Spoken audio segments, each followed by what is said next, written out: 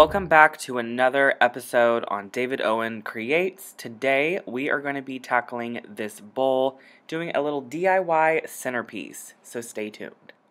This purple bowl belongs to my friend Edith, and she actually has owned this bowl for a very long time. It's very special to her, and she wanted to keep it. She just didn't like the color. So we went ahead and taped off the inside like this, and then we gave it a quick coat of this flat black primer by Rust-Oleum. I just want to mention that spray painting is really easy. You just have to go really thin and go pretty quickly so that you don't have any drips. You might have to do a couple coats, but after that, your piece will look gorgeous. This is how I like to use my hands in the camera. So we have some bowls here. We're going to mix our paint in. I have this matte white by Apple Barrel. This was from Walmart, around $5. We also have this pewter gray tone, and then also this nutmeg brown. I wanted to add in a little bit of warmth because the gray and the white is pretty cool. Some baking soda to mix in with our paint to add that texture that we are loving lately. And we are going to need an old makeup brush, one that is like this. This is what really adds that amazing texture that we love, or we've been loving lately anyway. So go ahead and put your paint in a dish, and then we'll add in some baking soda and just mix that together. So you guys will see I add way too much baking soda, but that's totally fine. You can always squirt in a little bit more paint to get the perfect consistency. So we decided to go ahead and flip this over and start on the bottom and work our way to the rim and in the inside of the bowl. We just thought this would be a little bit easier to tackle this part first. So basically we just take that gray paint and we're just doing a dabbing motion all over very randomly. You do want to leave a little bit of the black popping through, but not much. So I actually went ahead and let Edie give this a try, and she said that it was actually really easy and very relaxing. You're just dabbing on the paint. So if Edie can do this, I know that you guys can do this. Edith actually invited me over to help her kind of transform this bowl. She's not, you know, the artistic type of person. So she thought this was really fun. I think this is fun to make like a fake aged stone, you know, anything, since that's what I've been like doing lately on my channel. We're just doing that with everything. So this bowl, no exception.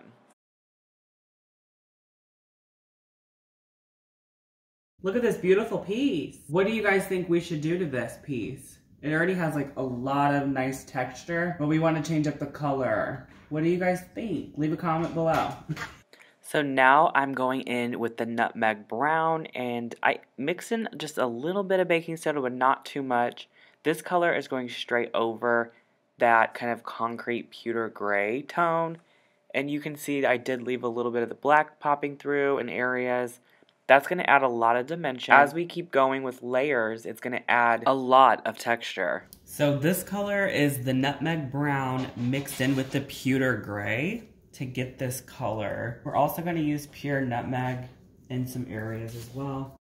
So here is the pure nutmeg, and it almost makes it look like there is like rust spots on this big bowl. So again, we did not fully coat it with this nutmeg brown color. We just did very few areas. Then we went over the whole thing with the matte white, adding in lots of baking soda. Again, we want lots of layers of texture. I can't see what I'm doing. That's crazy. I can reach over that. I wouldn't be able to. That's the fun part. Like, even if you can't see what you're doing, there's no like right or wrong with this project. So as we started going in with the white, this is what Edie said. You like it? I love it. So knowing that we were going in the right direction was a positive, affirmative, very good comment. So we went pretty heavy-handed with the white just because we wanted the bowl to mainly look like it was white, if that makes sense. So we just kind of went in really heavy-handed to cover up most of the gray and the brown. David, that looks fabulous. Yeah, it looks absolutely beautiful.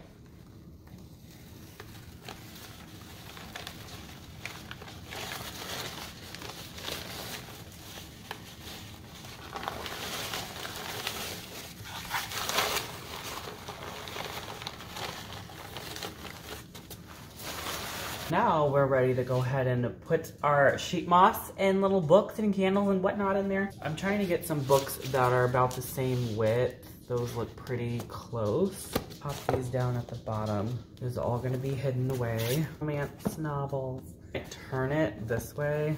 I joined a book club at one point, and next thing you know, damn, you got all these books coming. I don't think I read most of them. I think that's probably good. From like, you know, wrapped. Okay, I think that looks good. Sheet moss. And we just basically want to cut this out. Once I cut out the shape I wanted, I then turned it over and I peeled off this backing. Then it became a giant sticker, and let me tell you, this sheet moss was very, very sticky. Now when I get my candles, I just set them on there? Yeah, you have all this flat surface to work with. So I just went around the edges and I made sure that everything looked really good and seamless.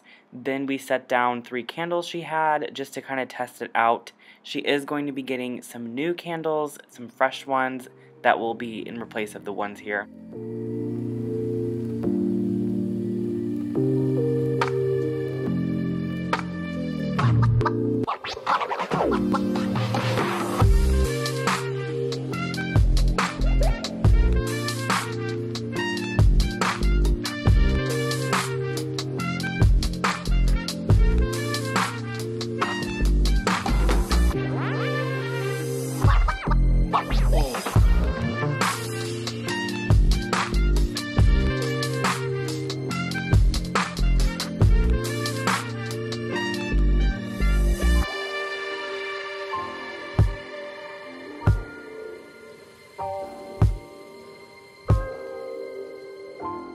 So I just wanted to mention Edie's gonna go ahead and get some new candles. These were just some old ones to give you an idea.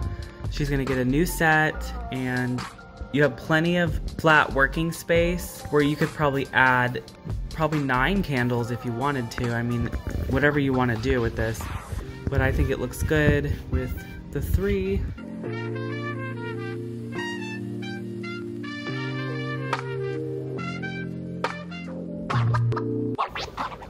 We're trying a big, large lantern candle just to show you that you can do several different things with this piece.